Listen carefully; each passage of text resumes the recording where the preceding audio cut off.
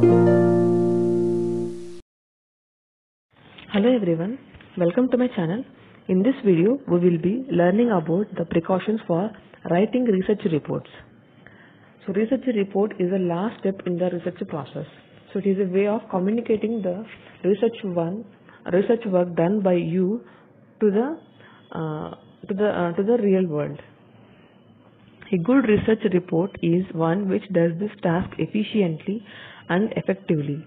As such, it must be prepared keeping the following precautions in view.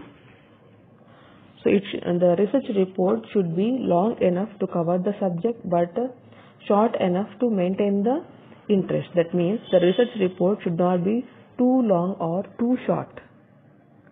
Okay, so it must be in a medium level, and it must denote all the work done in the research study. So your report should be long enough to cover the topic thoroughly, but not so long that it becomes tedious to read. It should be such as to sustain the reader's interest. The terms and the terminologies and the expressions that you are using in the report must sustain the reader's interest on reading the research report. Abstract terminology and technical jargon should be avoided in a research report. That means we have to use some terms which are related to the subject.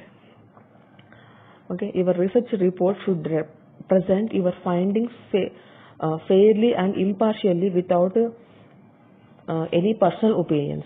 So avoid using some of the subjective language such as I think or I believe. Instead, use the objective language such as the data shows or the results indicate. Report must provide a ready availability of the findings. That means the readers will be interested in acquiring a quick knowledge of the main findings, and the researcher must provide some of the purpose of the research and the charts, and through some illustrations, like through the pictures, he has to denote whatever the work done in his research work. So next one is the layout of the report should be well thought out and must be appropriate and in accordance with the objective of the research problem. So what the work done in the research study, so it must achieve all the objectives of the research problem. So at the end, that means while writing the report, so the researcher must have already achieved all the objectives of the research problem.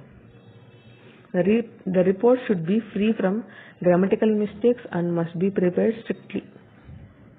So before you submit your research report, be sure to proofread it carefully for any errors in grammar, spelling or punctuation. The report must present the logical analysis of the subject matter. So while doing a research work, so the researcher may go through different concepts in his research field. So he has to link all those connections between the different research studies. So he has to draw some logical conclusions on the work done in his while achieving the solution for the particular research problem.